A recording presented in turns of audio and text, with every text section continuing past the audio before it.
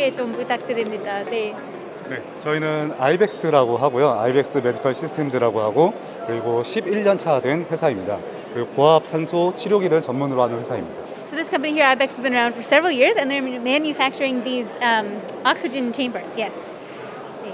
어떤 기능이 있나요? 뭐 메인 제품 좀. 고압 산소 치료기라고 하고요. 이제 고압인 환경을 만들고 그 안에서 환자가 이제 100%에 가까운 산소를 마시면서 치료를 하는 방법입니다. So obviously inside this here, the patient can be consuming 100% clean, 100% oxygen. 네.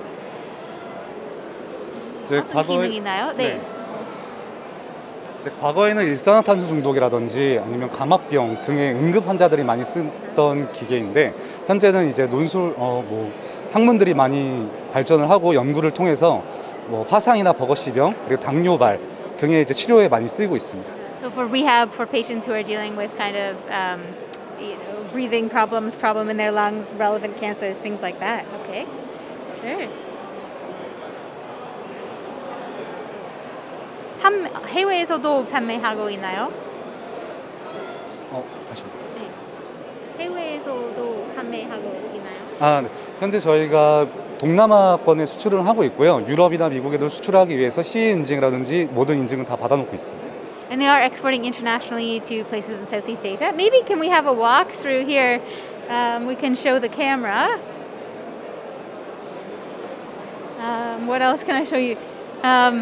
Yeah, so this is hyperbaric oxygen chamber. There, it's got some of the descriptions. So it has a capacity of 2 people in this large size one. Wow, that's enormous. This one here that we looked at has 1 person capacity and 2.2 bars of pressure. Okay. Sure, I guess we'll walk past it one more time. Oh, I saw the door opening. 열었죠? 여기. 좀 열었어요. 네. 보여주시겠어요? Okay, so there it is. So that's opening it up. Okay. It's got headphones and music.